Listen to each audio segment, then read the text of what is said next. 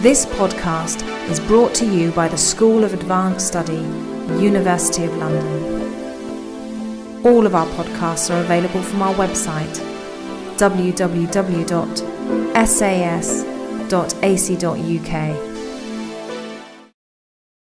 Thank you very much.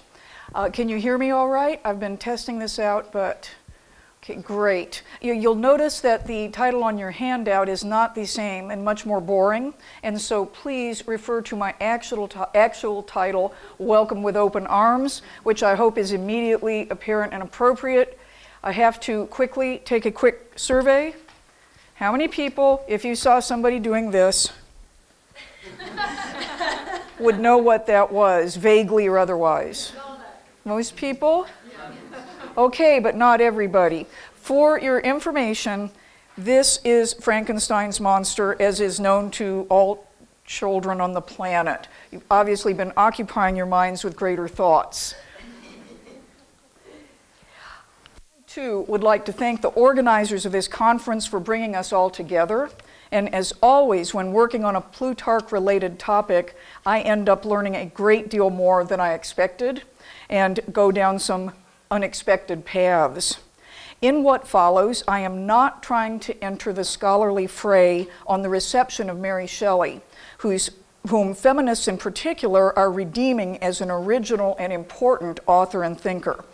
I'm concerned here only with the intersection of Plutarch's lives, or at least some of them, with her great work, Frankenstein, the modern Prometheus.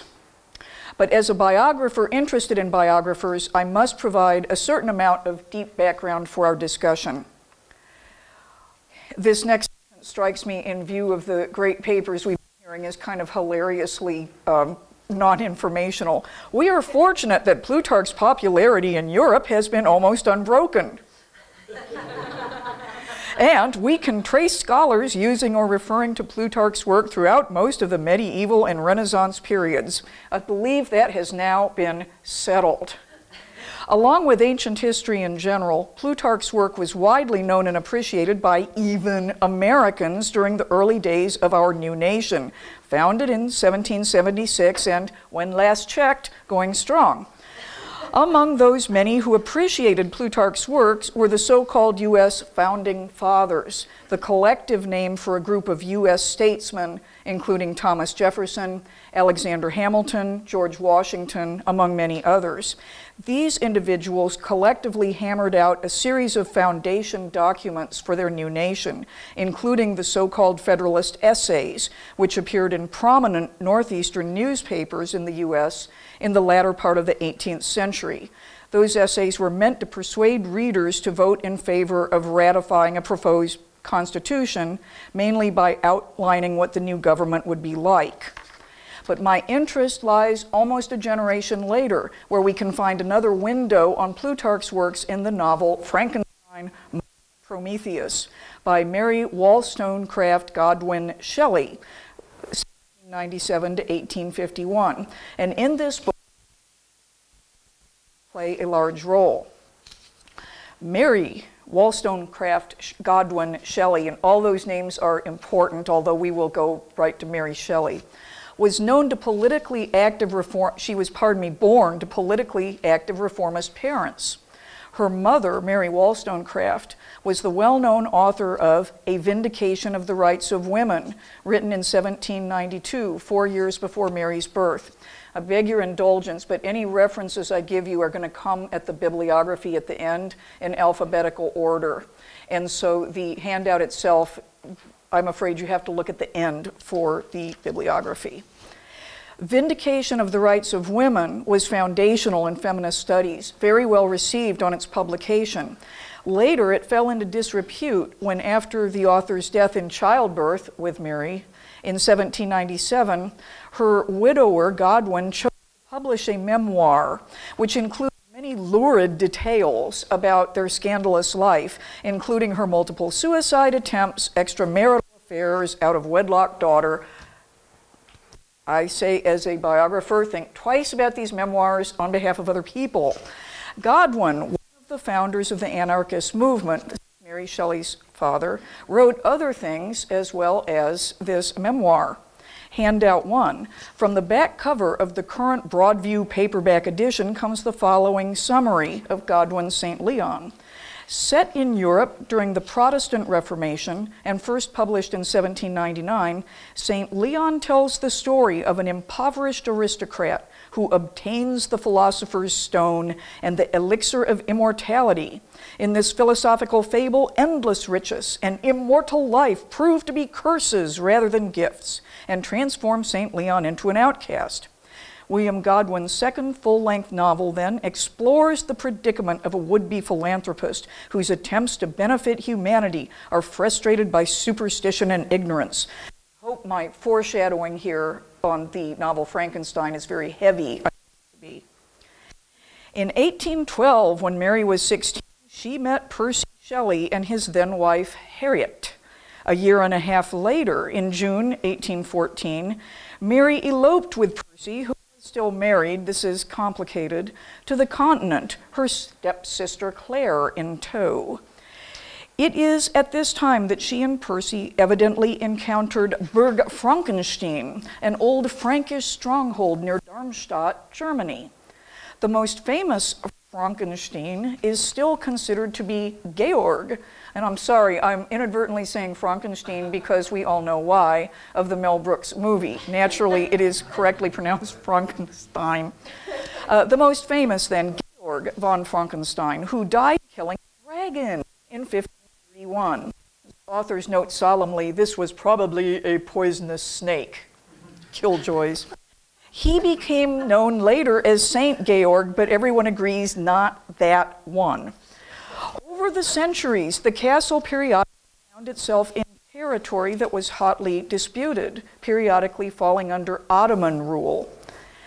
In one of these astonishing intersections, Vlad III, the Impaler, 1431 to 76, and future model for Bram Stoker's Dracula, was instrumental in recovering the territory. Fans know that Frankenstein versus X is a whole series of terrible movies, and there's lots of Frankenstein versus Dracula. I was astonished to find out this might be yet another formerly unemployed classicist somehow trying to unite traditions. At any rate, the Frankenstein castle was sold to the state in 1662 and bought by one Johann Conrad Dippel, an innkeeper there who renamed himself quickly Baron von Frankenstein. One of his teachers said of Dippel that if Dippel were given the recipe for a pudding, he would write a cookbook. This was meant as criticism because I briefly had one of those attacks of inferiority. Dang, I got to get on this. He styled himself Baron von Frankenstein and conducted many experiments, claiming to have discovered the elixir of life, which he marketed as Dippel's oil, a noxious combination of animal remains and chemicals. I am able to supply you with the exact chemical breakdown of this if you're interested, but I don't advise it. It's really disgusting. This thing was in use until the 1900s, so what can I say? Rumors abounded about Dippel's experiments with reanimating cadavers. Surely these experiments were known to the students of the University of Strasbourg, Dippel's alma mater, with whom Percy and Mary passed a lot of time while at Darmstadt. Mary would not wed Shelley legally until December 1816, when Percy's estranged yet pregnant wife, and that's actually a very sad story, Percy abandoned her. She had to turn to prostitution. This did not seem to concern him. She conveniently, that's not fair, she committed suicide, freeing Percy to to wed Mary, which he did immediately, to give him that.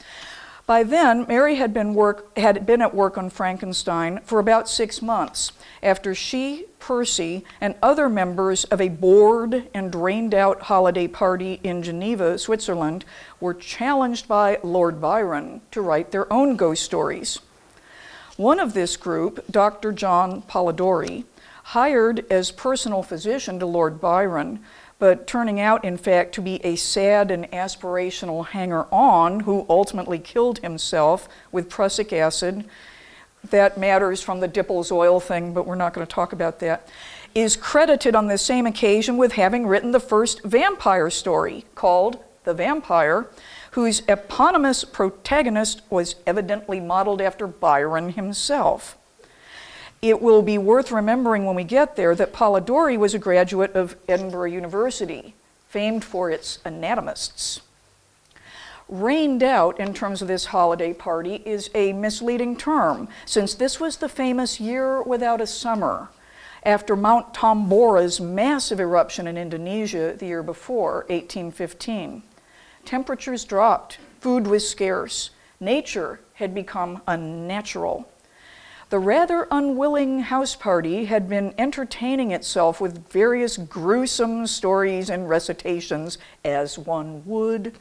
I say unwilling because it was about at this point that Mary's half-sister Claire, who had tagged along with them in order to stay close to Lord Byron, on whom she was fixated, revealed that she was in fact pregnant with Lord Byron's child.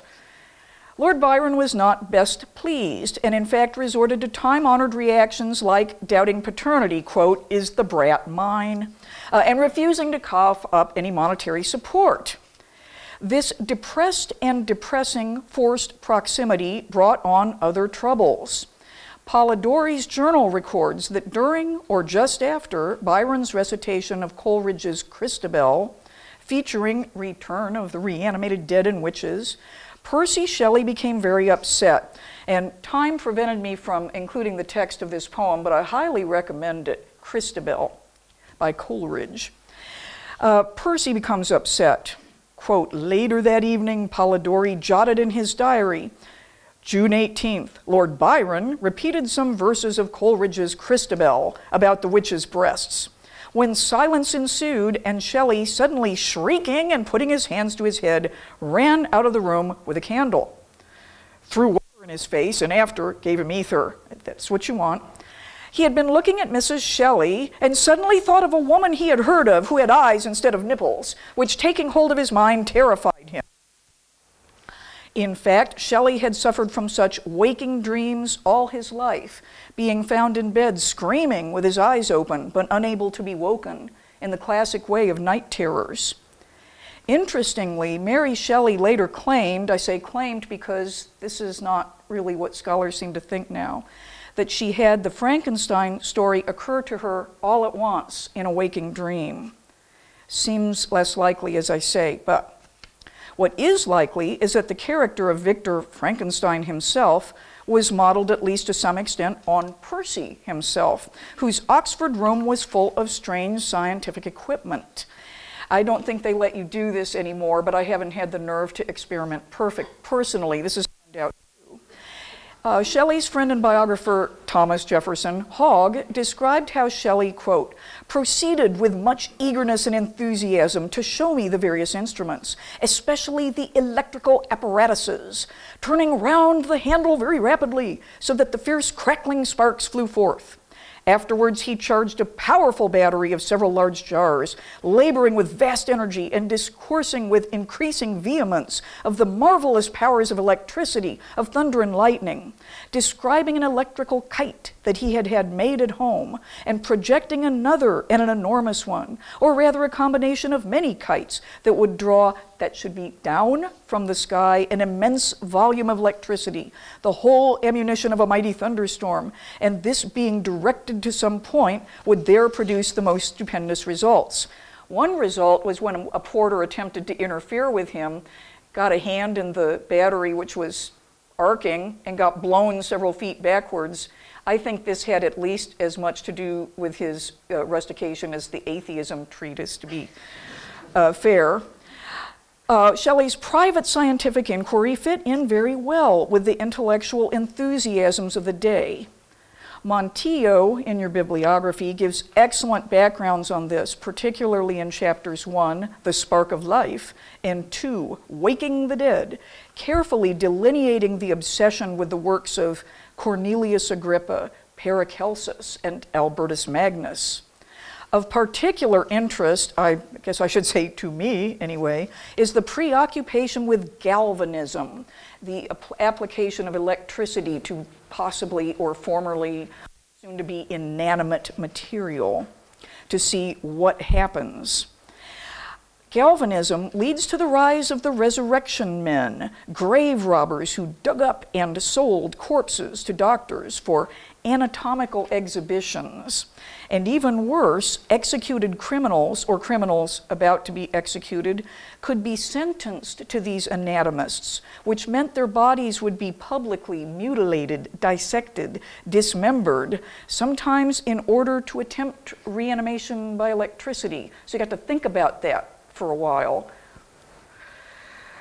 Rumors were rife about the possibility of waking up on the anatomist table, in which case the procedure evidently was to hang the hanged individuals and then take up where the procedure left off.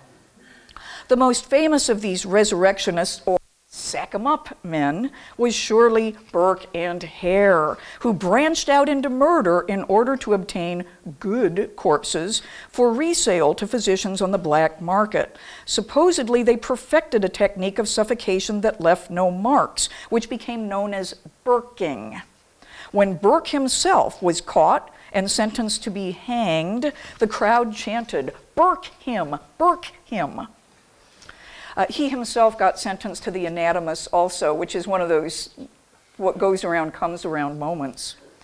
Ultimately, the Anatomy Act of 1832 created a system of inspection and, for lack of a better term, provenance for all cadavers, and required licensing of anatomists, and so the usefulness of resurrection men for procuring corpses just evaporated.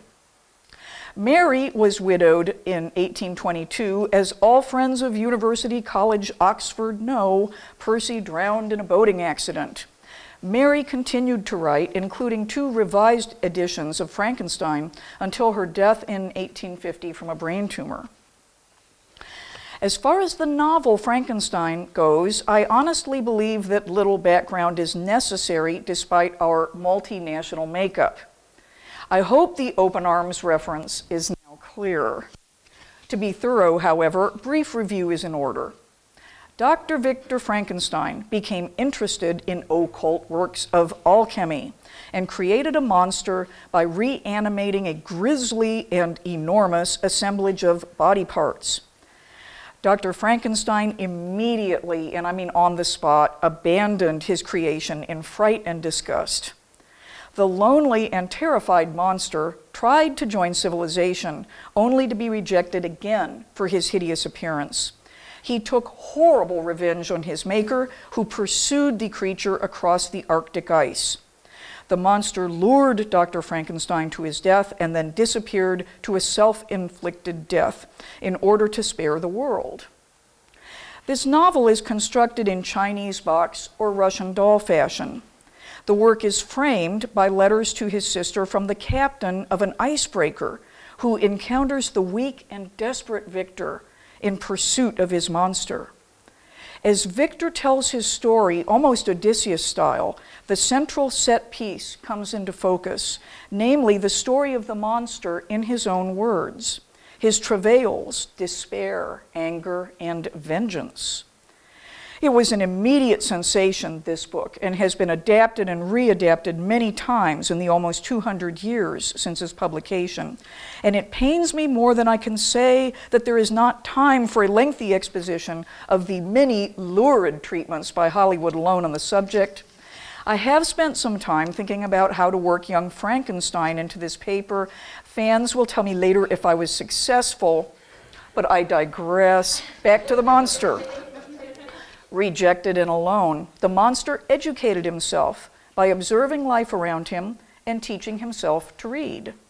A great deal of his story concerns his encountering the de Lacy family in the woods and spying on them. I mean, he can't be seen, particularly as the younger members of the group are being homeschooled. The monster longed to join them and their family, but he had become aware of how repulsive his appearance made him. One day, by chance, he found a satchel containing a small but power-packed library. Plutarch's Lives, Milton's Paradise Lost, Goethe's Sorrows of Young Werther, a collection described in handout 3 by the Norton Critical Edition as providing expertise in, quote, German sentiment, ancient heroism, and satanic sturdiness. And I'll let you figure out which is which. In the Cambridge Companion to Mary Shelley, the editor E. Shore, handout 4, observes such progressive reading matter not only transforms the creature's sense of himself, but also equips him to launch a vigorous critique of Frankenstein's actions in both public and private spheres. In other words, Victor's ethics. For modern scholarship on the novel centers largely on its ethical aspects, as the series of quotations in handout 5 from the Cambridge Companion makes clear. From the feminist perspective, which has dominated discussion of Frankenstein in the last decade, this is first and foremost a book about what happens when a man tries to procreate without a woman. We know from the story of Pasiphae and the Minotaur, among others, what happens when women try to procreate without men. It's just not good. I guess it really is the same old story. We hear also Mary Shelley's dream thus gives rise to a central theme of the novel, Victor Frankenstein's total failure as a parent. I am not mocking any of these people. I am suggesting that we all have our own interpretation of the novel, and that's part of its greatness or its legacy. I'll skip the next few quotes. The monster's education is a big deal, and the books he had very few, meaning the author's choice, Shelley, was particularly significant. Had Mary Shelley herself read Plutarch, Milton, and Goethe? We can consult the elaborate reading lists kept by Mary, and these lists almost led me alone, them on their own, to make a PowerPoint because it is astonishing. She recorded what she and Percy were reading all the time. And the brilliant people in your bibliography who did work on this website have split the list out so you can check it alphabetically by author, chronologically by when the Shelleys are reading. This made it very easy for me to draw some of the observations you see next. We can consult this list and see that she had read, forgive me, I'm an historian, or claimed she had, Goethe in 1850, Paradise Lost in 1815, 1816, 1819, 1820. She read Plutarch's Lives, or some of them, in 1815. The choices of Milton and Goethe are easy to understand, favorite texts as they were for the Romantics. But why did Shelley choose Plutarch? What was their affinity?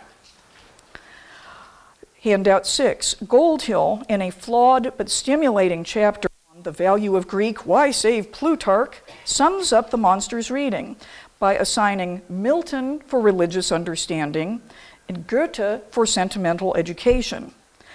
But for an education into politics and history, says Goldhill, there is Plutarch's Lives. Plutarch, like Milton or Goethe, can sum up a whole world of Western knowing, a stupendous, please correct to body, of work, which has the power to make the monster transcend himself. One problem with this outlook is how few of those lives were actually in play. The monster tells us that he is happy to have discovered books in French.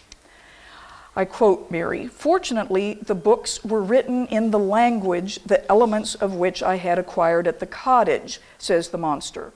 He has been learning French, along with Sophia, a young Turkish girl on the run. He's been learning from Alexei, who are in exile in Germany, think Darmstadt, because of helping Sophia's treacherous Turkish father, Darmstadt, Ottoman invasions. Here again comes a truly otiose observation. Did Plutarch exist in French? Sorry.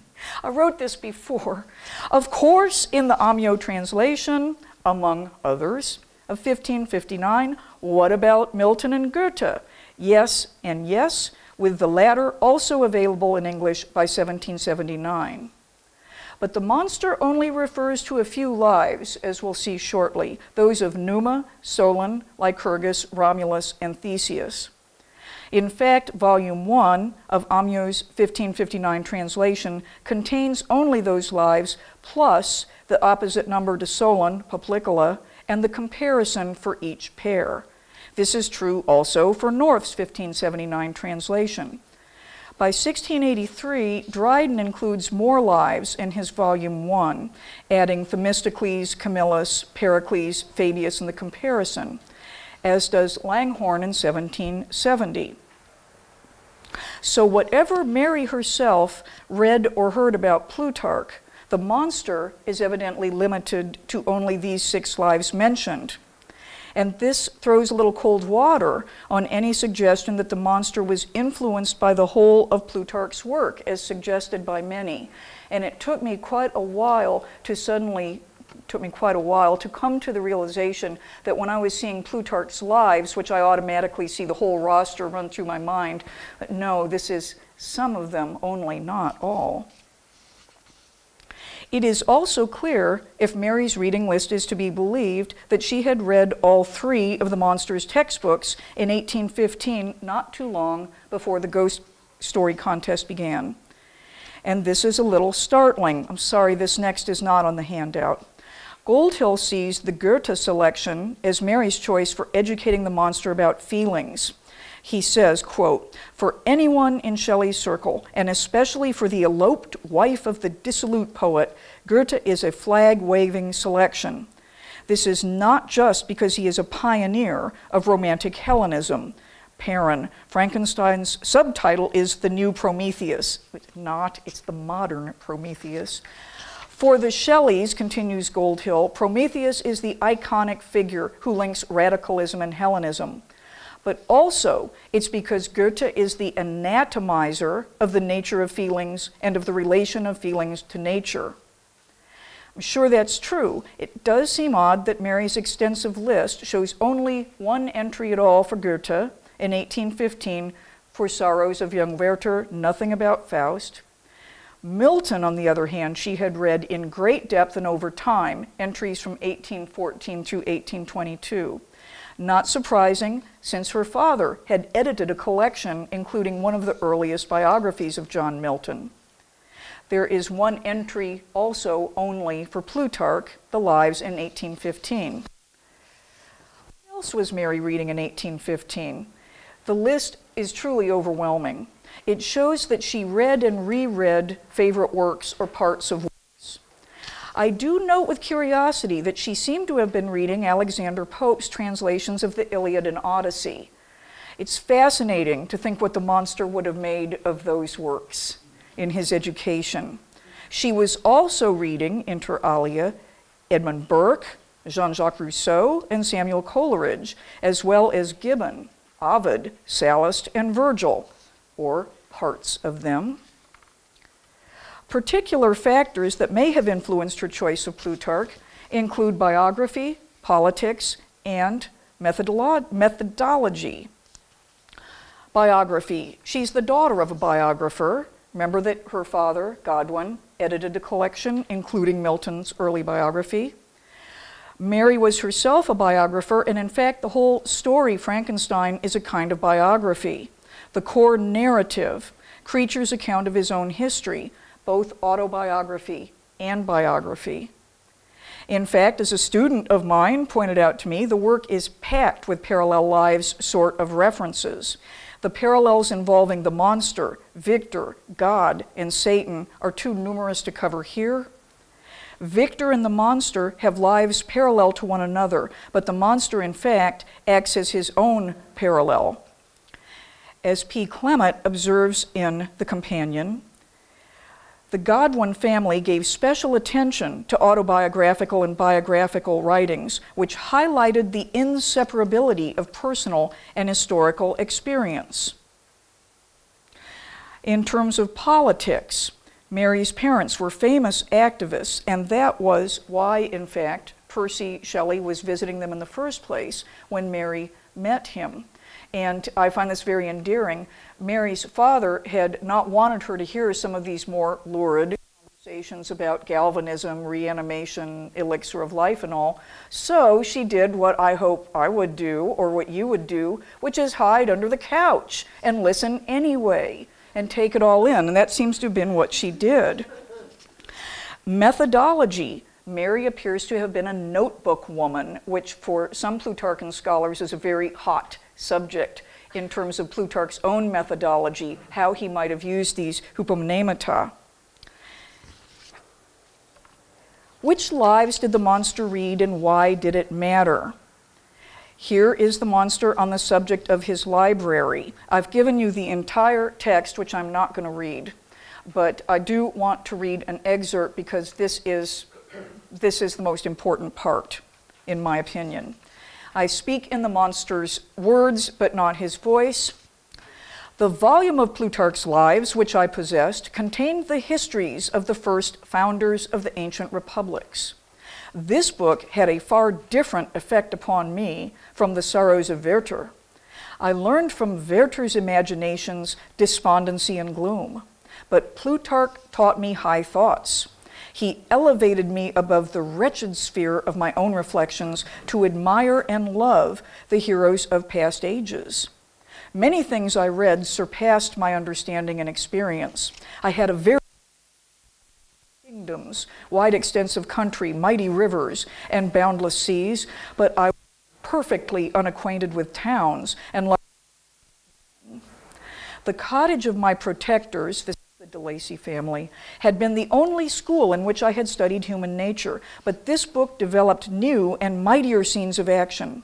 I read of men concerned in public affairs, governing or massacring their species.